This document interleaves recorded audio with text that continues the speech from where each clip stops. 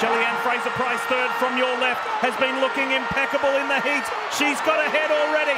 And Shericka Jackson on the inside. It's Shelly-Ann Fraser-Pryce for her 5th world title in the women's 100.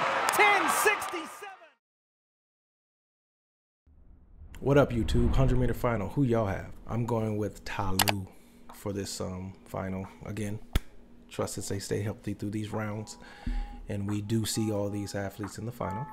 I made another video about Talou. If you didn't check it out, go check it out. There it is right there. After watching her compete against Shericka Jackson, Dina Asher-Smith. Talou, as ever, gets out quick, so does Svoboda. Asher-Smith is right up there. Down, needs to go just left a little bit. So did Shericka Jackson. It's Talou leading this one. I don't think they're going to catch her. She goes away, and Strawn takes second. 10:75. I said she continues to get quick. That is incredible.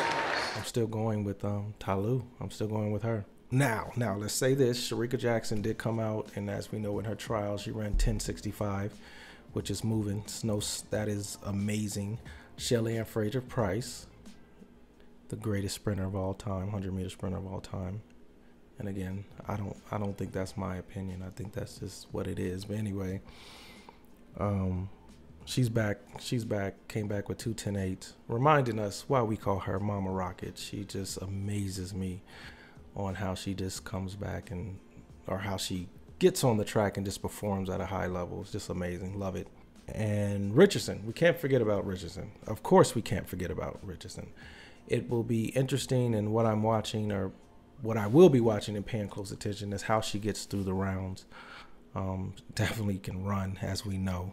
She's been looking amazing, so I'm excited. But let's throw another person in there. Again, this is my picks and my things that I've been noticing. There's some other athletes, and I am a huge fan of Dina Asher-Smith as well. I guess I should put that out there. But anyway, Julian Alfred. And anybody, didn't see the race, she just turned pro.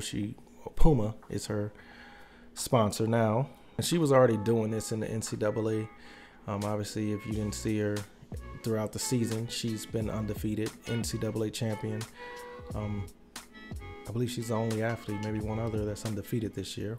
But I'm just, going back to Talou and why I'm sticking with her.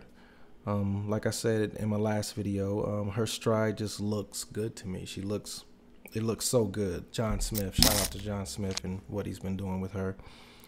The relax always gives me the vibes of watching FloJo.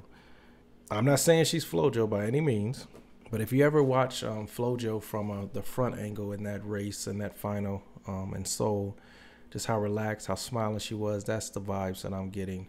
At least that's for me. But anyway, I'm excited for her. An amazing season so far. Like, what's changed? Training. I have more faith on me, and I'm thankful and grateful to be here and doing what I love. Yeah. You're always having fun this season. Like, what's the goal for this season? The goal is to have a medal for the country in the World Champ, and I think that with the team, we're going to get it. Yeah. I'm definitely not saying she's going out to break the world record or she has the world record, or I'm just excited for what she's put together this year. A relaxed, confident, technically sound sprinter should be respected by all, and I believe she's showing all these traits. But that's just me, y'all. Let me know what you think. Let me know down in the comments. Now let's get to the conscious side. Like I always bring to all my videos, you always got to have a conscious side of understanding. The 100 meters is evolving, at least from my perspective is evolving. If you've been watching any of the women's 100 meters, it's just evolving. The 100 meter hurdles is another great, go check that video out. But the 100 meter hurdles has evolved, or continues to evolve. And then the 100 meters is just evolving, and I'm excited. I'm so excited to watch. So showing when the peak of a sprinter is obviously up to you. Peace out, YouTube. Hey folks, thank you for watching.